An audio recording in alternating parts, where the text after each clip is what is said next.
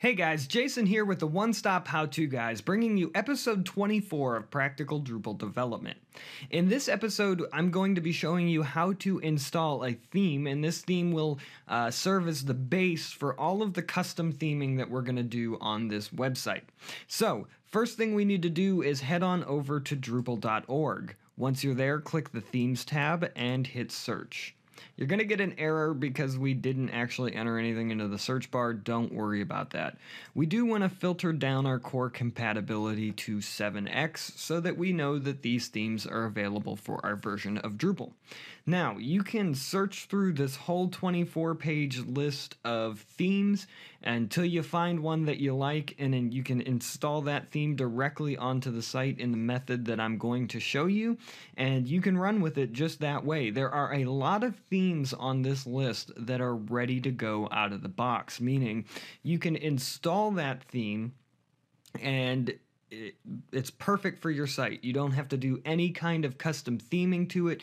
You might have to move your block regions around a little bit, as we'll see coming up, because certain themes have different block regions that might not be there, or they might have extra ones and you might like it somewhere else. But the CSS theming portion of all of that is already completed. So you can search through this list and find one that you really like, install it, and you're ready to go. And a lot of them work with the color module that allow you to at least change the colors of the theme without actually having to dive into the CSS. So there are a lot of themes on Drupal's website for people who just either don't feel like or don't have the knowledge to theme it themselves. We, on the other hand, are going to do a lot of custom theming. Now, these top few I do want to kind of mention. Zen theme is part of core, and if you want to use the Zen theme, please do not mess with the CSS of the Zen theme directly in core. Remember, we don't ever mess with those files in core. So you have to kind of copy that out and put it into the themes folder, or just simply come over to Drupal and download it and install it with the method that I'm going to show you. But Zen theme is completely white. There's nothing really happening on it. There's a lot of block regions. It's kind of designed for people who want to just theme the crap out of their site. Now, the Omega theme is really, really responsive heavy. There's a lot of breakpoints. There's a lot of HTML5 stuff. It's crazy. I don't like Omega just because it's extremely bulky. I never really enjoyed working with it, but it is a solid, good theme. And if you're really up for the challenge of digging through all that it has to offer, by all means go with it. And I kind of feel the same way about Adaptive. But if you scroll down the page a little bit here, you can see that there is the business theme, and that is the one that I'm going to use. The reason that I'm going to use business is because it's simple. It puts out the HTML in a way that I like it. It provides a lot of really, really solid classes that makes theming really easy. So I like this theme. It's very simple. It's very easy to use. And also, right out of the box, if you don't know how to do any kind of theming, it is one of those themes that you can just use. As you can see up at the top, it has some theming stuff happening for the menu there and for drop downs, and this slideshow is built into the theme, and you can change those images if you don't even know how to use views.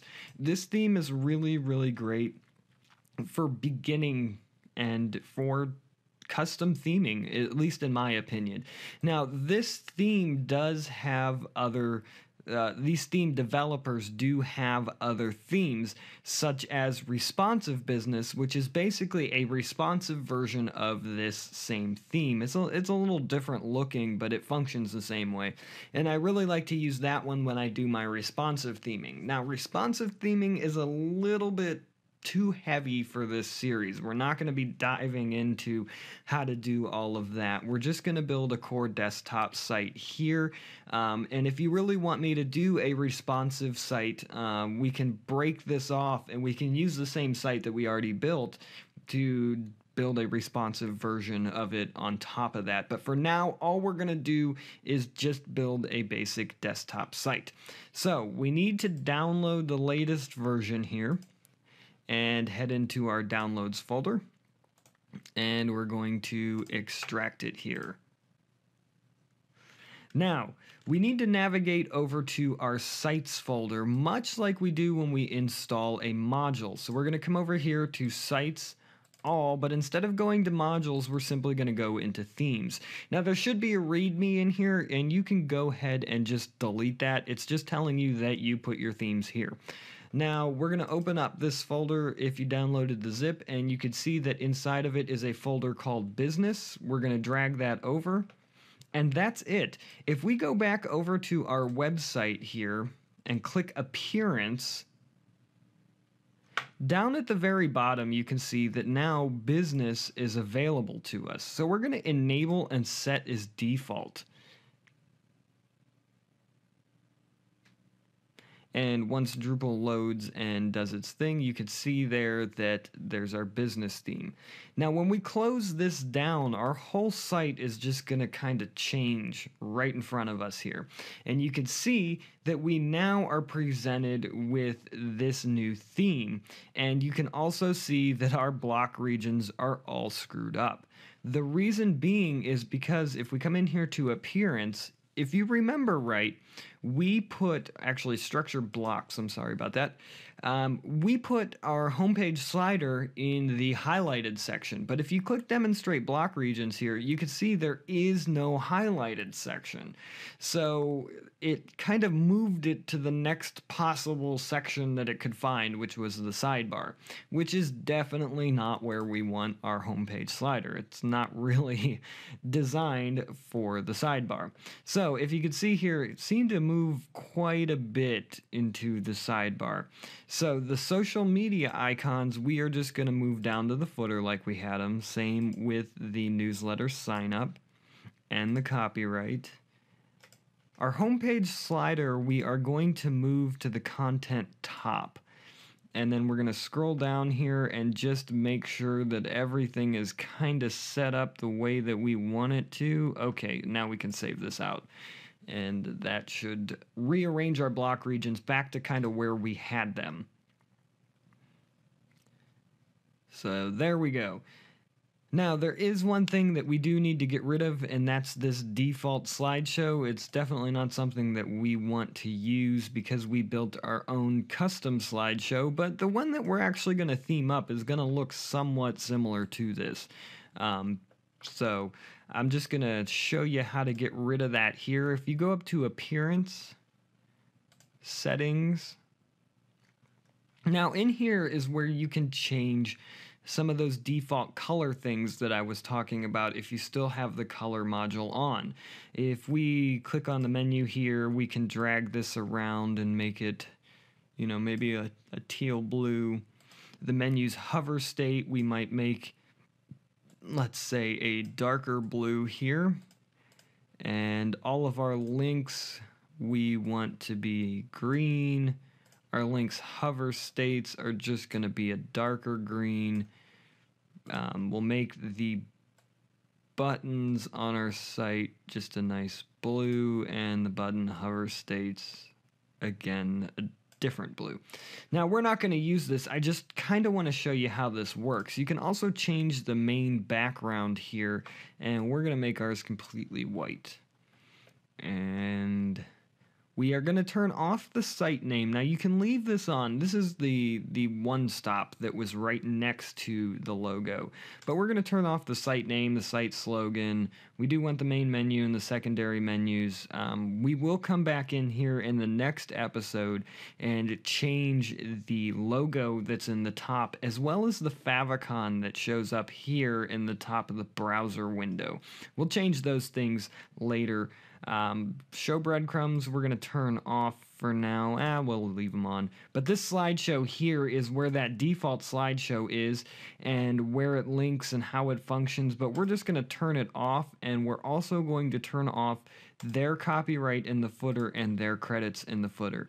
Now, you can leave these things on, and it's not bad if you want to give credit back to the people who designed this business framework here. But I'm just going to turn it off because I don't want it to get all cluttered up and have you be confused by it. So we're going to save that configuration. And when we close it down, you'll see that our theme is going to change again. And we're going to have these hideous different colors up here in the top, and our buttons are different. All of our links are different. Like I said, we're not going to be using that. And in fact, I want to turn off the color module right now. We're going to hit modules.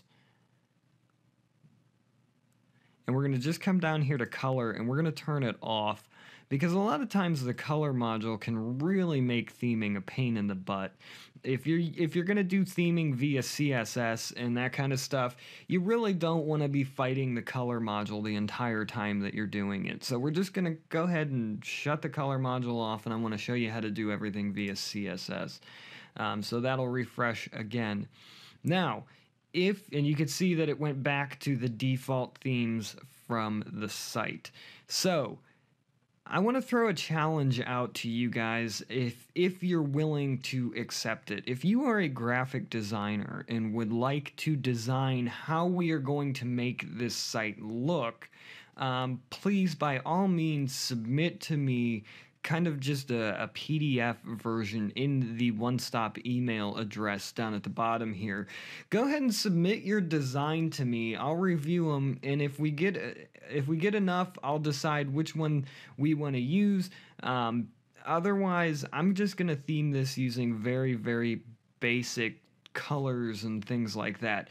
But if you are a graphic designer and you're up for the challenge, or if you're not a graphic designer and you just kind of want to design, maybe give it a shot to see what you can come up with as far as what we have. Now, mind you, we are not going to be adding new stuff.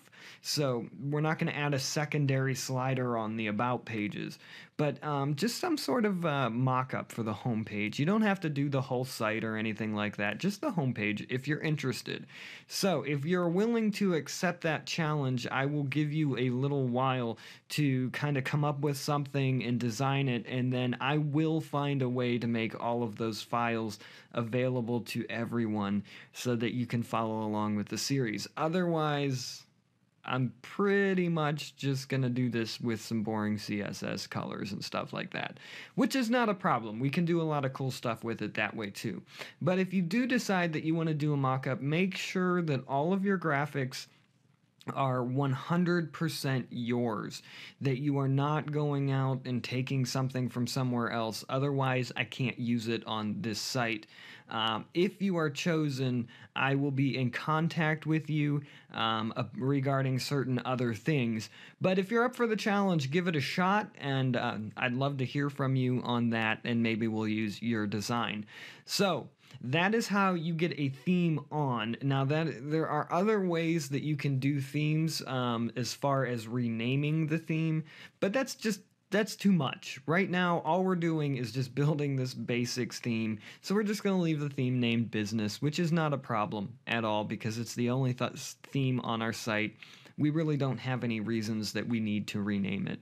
So for now, we're just going to leave it as Business. I hope that I hear from you with some cool mock-up designs of this homepage.